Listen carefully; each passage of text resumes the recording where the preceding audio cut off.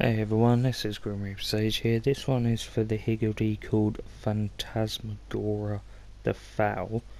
This one you have to go to a cave to get the item. You might be able to get it from the shop, but the best way I found was to buy it from the Swift Solutions person. You just buy it with the tokens you get for doing the random quests he gives you, such as like give him X amount of items, kill X amount of enemies. So this one basically starts at the trapdoor by where the boss of the Forest of Nile was, in the hardwood area.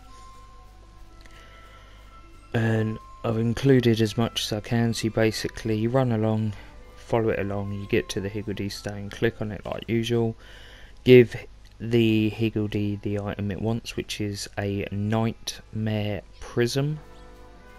So that is a NIGHTMARE Prism, because there are a lot of different prisms, and then basically out pops the higgledy. So hopefully this video is helpful. If so, please like, comment and subscribe to us on YouTube. If you want to watch us live stream random other games and everything, check us out on twitch.tv/GrimReaperSage.